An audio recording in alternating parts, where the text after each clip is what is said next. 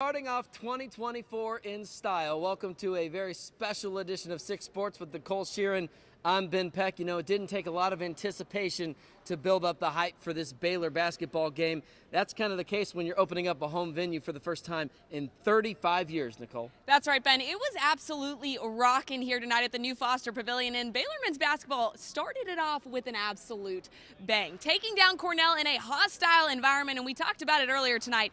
This is a home court advantage that the Bears are about to take advantage of, and all I have to say is it was loud in here. Oh, for sure. It was a regular season non-conference game, but it felt like there was a Big 12 title on the line with the way the fans were. The Baylor Bears welcoming in the Cornell Big Red for the debut at the Foster Pavilion. The pavilion officially open for business. Scott Drew and Nikki Collin helping to cut the ribbon before the game. A huge attendance for this, but the Bears looking to take care of business against the Big Red. Last time they played an Ivy League opponent, it was Yale. We won't talk about that one. First possession, though, Jacoby Walter no good. It's Yves Misi there for the rebound, and he scores the first points ever at the Foster Pavilion. Misi had 6 of the first 8 for Baylor. Later in the first half, Miro Little decides he wants to try it out from deep.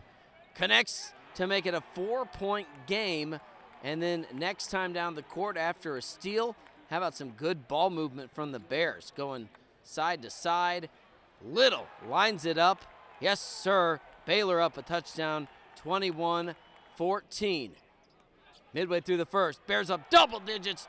Ray J. Dennis on the drive, lobs it to Misi, throws it down. Finally, time winding down in the first half. Jaden Nunn kicks it to Walter. He knocks down the 3. He led the team in scoring. Baylor up 58-42 at the half. They cruise to the win, 98-79.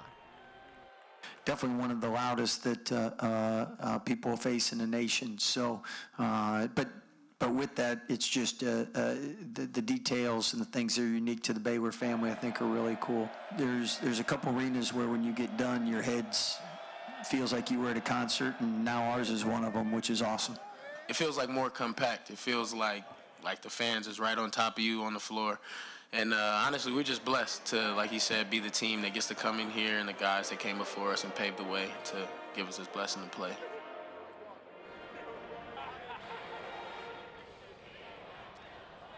And Nicole, a lot of fans in the stands, of course, tonight, packing the pavilion.